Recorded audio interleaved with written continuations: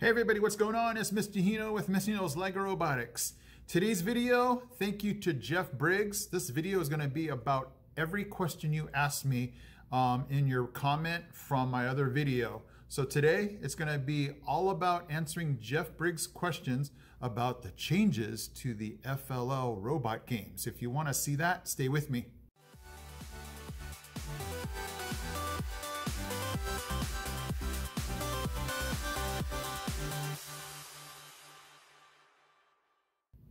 So let me go ahead and read Jeff's questions to you guys, and I'm going to go ahead and answer them, giving you a look at what the first LEGO Elite site, what the map looks like, what the rules say, and then if you guys have any questions, hit me up. I mean, I don't want to profess to be some kind of expert. You know, obviously, as you talk to more coaches, go to a scrimmage, you'll find out a lot of more information, but I think we nailed this one on the head. So let me read it to you. Jeff was talking to me. How do you feel about some of the FLL changes this year? Shorter wall height, the empty area on the table for all robot equipment and no longer able to have trays at the side of the table, the bonus points for that area, the change in the penalty discs being actual points for team to start. So, without further ado, let's get rolling on each one of Jeff's questions. All right, Jeff, thank you for the questions on this year's City Shaper rule changes, just changes in general. So here I have a overview of the map, or the mat, or the playing field here. And you guys can obviously see there's a big old gap over here to the left side over here. So if you look up here, it's just saying when you're placing your field on the official table, we're going to slide the mat all the way south and to the east, which is over here. And then it's asking you you can put a thin strip of black tape on that west edge to keep it down. So Jeff's asking me how I feel about this change. It's definitely going to change. It was so nice having that west wall to line your robot up. So it's just going to force your team now to either line it up against the south wall, which would be right in here, or to maybe eyeball it to use you know, the grid lines to line up their robot. Obviously, there's going to not be a back wall here, so you might have something on your robot that goes flush up against here if you're going to send your robot out this way. And then it also, because the mat is shorter, it's now going to compact everything. So in years past, you know, the mat might have seemed a little bit more open. I remember hydrodynamics being a little cramped, but this one's going to now feel a lot more cramped just because, you know, you move into a smaller house with the same amount of stuff, and you're going to, you know, feel a little pinch of space here. So everything's going to feel a little bit more cramped, and, you know, navigating is going to be an issue. And this might be the year that your teams go to a smaller robot, maybe more agile and takes up less space. I don't know. It's going to be one of those things where you guys might have to feel it out when you begin to practice and see how that goes. Okay, the next thing that Jeff asked about was all attachments or anything that's involved with your robot.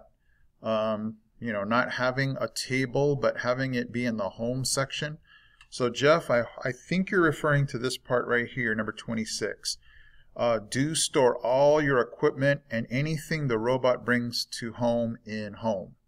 So if I can scroll up and just go to here. So they're basically pointing to this left side. You know, we talked about the mat being short. We're talking about that side being home. So we're talking about this section right in here, storing everything there. I guess we'll have to just get clarification on that.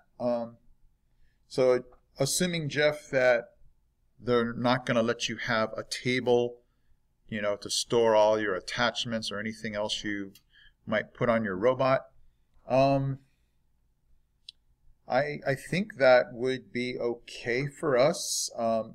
In years past, we had multiple cages. We had the box robot that we would put our attachments on, And if we were going to do that again this year, that would be a problem because I don't think it would fit in that area. So I'm guessing this rule would just be an issue if we had multiple attachments that just wouldn't fit in that area. So we'll have to just see, because we haven't met yet to figure out the robot and its attachments, if that space is going to be big enough. But it always seems to be where space is that's an issue, where you just can't have enough space. I wish I could bring a giant 24-inch by 36-inch table so they can just lay everything out. So if they only give us home to put attachments, I guess we're just going to have to adjust.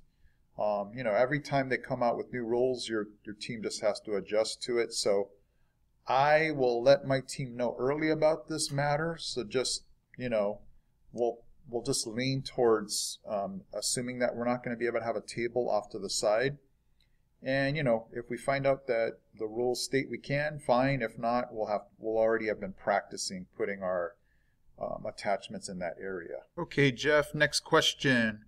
I believe this is what you were asking about. So I'm going to highlight it right here, and then I'll read it for you guys. If your robot and all of its equipment fit in the small inspection area, and I'll show you what that is in a second, the advantage for this game is 5 points added to each mission where you score any points. Exceptions, mission 14 doesn't apply. And for mission 2, you get 10 points added instead of 5. So, I think this is what you're talking about, Jeff. Maybe give me hit me up in the comment section if I'm off on this one. So everybody, let's go over this small inspection area, and we're talking about the robot and all of its equipment. So let me go to the map. So this small inspection area would be, well, you know what? Let me go up here just so you don't think I am messing with your mind here. Let's take a look at the map and we'll just kind of confirm this. So right here we're looking at the small inspection area. It looks like it goes from the top of the arc straight here, and it would be that lower or the southwest section of the part where the mat doesn't go all the way to the end of the board. So now let's take a look at the map, and if I'm reading this right, it would be here and all of this down here. So they're basically talking on launch. If everything fits in this area, including, I'm assuming when they say equipment, your attachments, and you do a mission, you get 5 points added to whatever that mission is.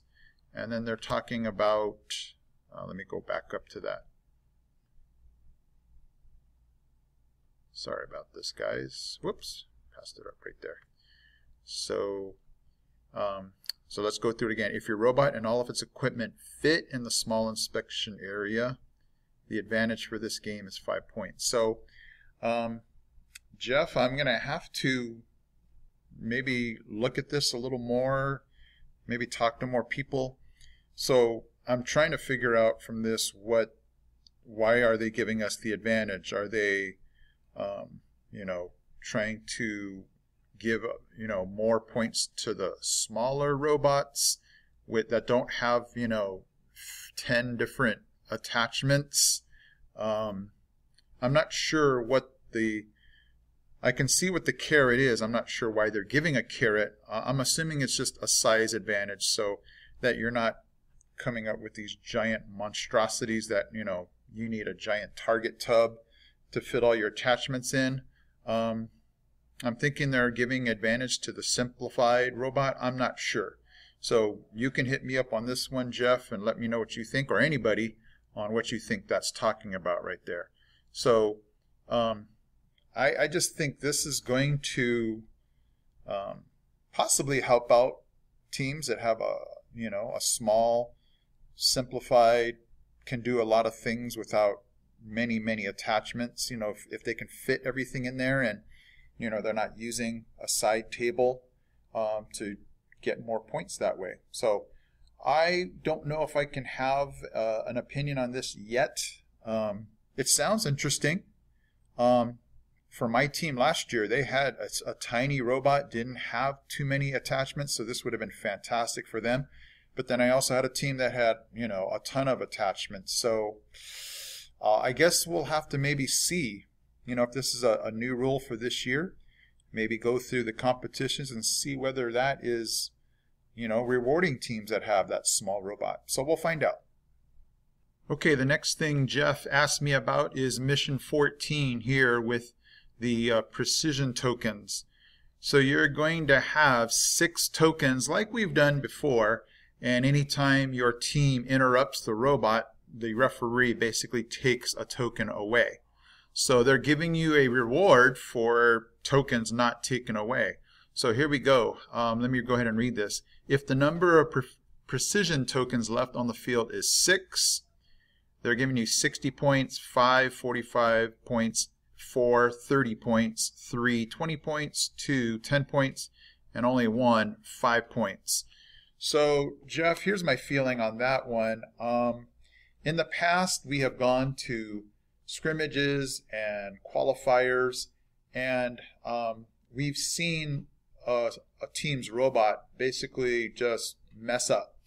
And the team, and there would be like 1 to 2 minutes, sometimes a minute and a half left, and they would just let the robot sit there. And, you know, I had watched these teams before, and they had many missions that, you know, they wanted to get done.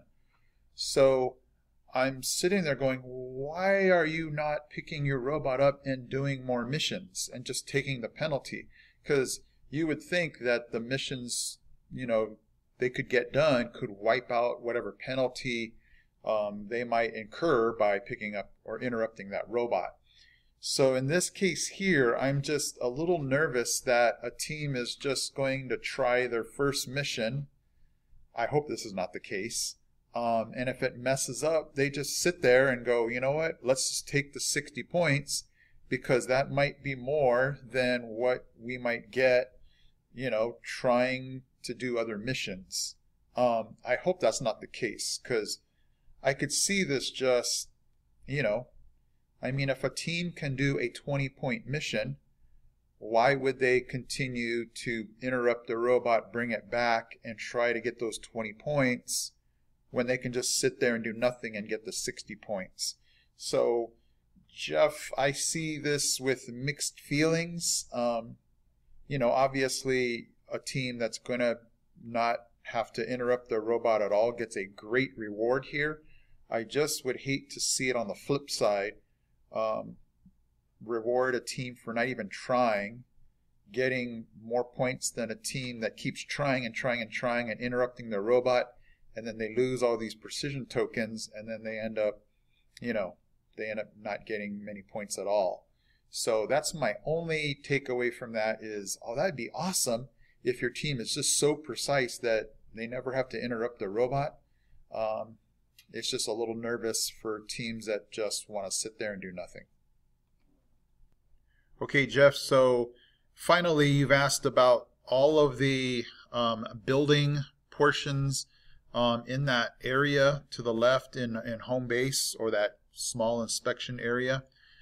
I just got one thing to say about that, Jeff. I am glad I'm not going to be a referee because it, I mean, it is a little intimidating when it says right here, please take the time needed to understand the scoring examples. I mean, there's just so many variations here. I mean, maybe it just is going to take, you know, my team and I to take a look at all the possibilities here. But it kind of reminds me of those things we used to do in math, where, you know, you have a red shirt and white socks and black pants, and, you know, you have to figure out all the combinations, and it just was a little overwhelming when I read this the first time. Hopefully it's just going to get easier the more and more I look at it, and when we actually have the models set up, it'll be a lot better. But I'm just looking at this going, how long is it going to take the refs to figure out all the points for your teams when they're looking at the small inspection area, all of these different you know, point variations for in the circle, partly touching the circle, stacked a certain height. And then they have to look at your precision discs. I'm just overwhelmed, and I'm glad I'm not going to be a ref. It's just going to be one of those things where you might have to just know how many points your team can get and, question, the total from there. But I'm overwhelmed, and I hope it gets easier the more and more I see it and look at it. So that's the best I can do on that part, Jeff. The last one, Jeff, that I could not find, and you might have to hit me up in the comments section, is the wall height difference. I looked, maybe I just didn't look good enough, but if you can let me know where that is, I'd love to be able to take a look at that. To be honest with you, Jeff, on that, if they did change the, the difference on the wall, the height of it, I don't know if that would affect us because we don't usually mess with the wall. We might back up into it, but we don't hang on to it. We don't do anything weird with the wall. So two things, let me know where that is in the rules, where it changed. And the second thing is, if it did change, my teams really don't depend on the wall that much that I can remember. We'll find out, if we do go to a competition and see if that does anything, but I don't foresee it being an issue. I hope not. Okay, so hopefully, Jeff, I answered all your questions. Thanks for bringing all this up because, some of those differences are huge, like the mat being smaller than normal. So for all of you that didn't know these changes, hopefully this was enlightening. Thanks again, Jeff. And yeah, let's get moving on these changes. We'll see if it's a big deal or not. I think it's interesting. And then, maybe at the end of the season, we'll, not that we have any effect on the rule being changed, but we can see if it was a good thing or not, especially those precision discs. Anyway, I am Mr. Hino from Mr. Hino's Lego Robotics. I am out.